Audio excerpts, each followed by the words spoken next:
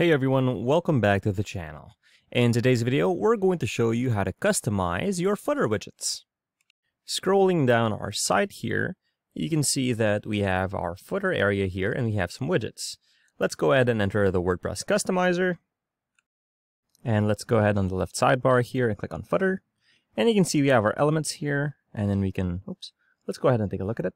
And we can customize it here by moving it up a bit. This is widget area 1, and you can see it moves up among our 3 rows here. And if we have our widget areas here, we click on that, we can change it up from here.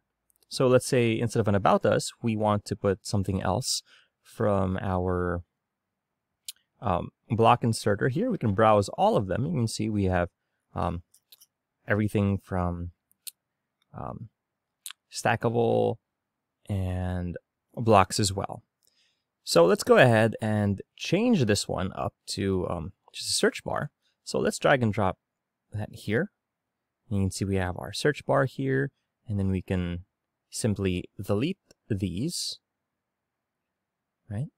And we can also insert our social media icons here.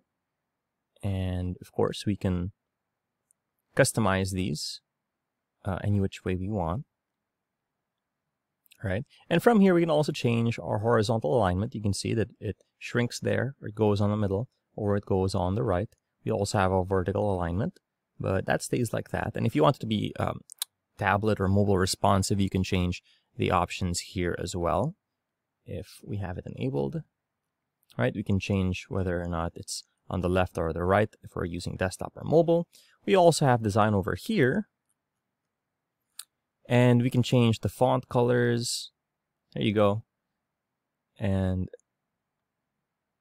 so on and so on. You can see it's red over here, and it's kind of gray. When you hover over it, it's blue. And then we can also put underlines if there are any links there. And also change the margin spacing, right? And we can go ahead and publish this and check out our website. Alternatively, we can go onto our dashboard. We can hover over Appearance and click on Widgets, if you didn't want to use the customizer. So we're here on the widgets area of our dashboard, and you'll see here once it loads in, we have our sidebar widgets here, and you see here widget area 1. And if you clicked on that, it's the same thing as a while ago. Let's wait for this to publish.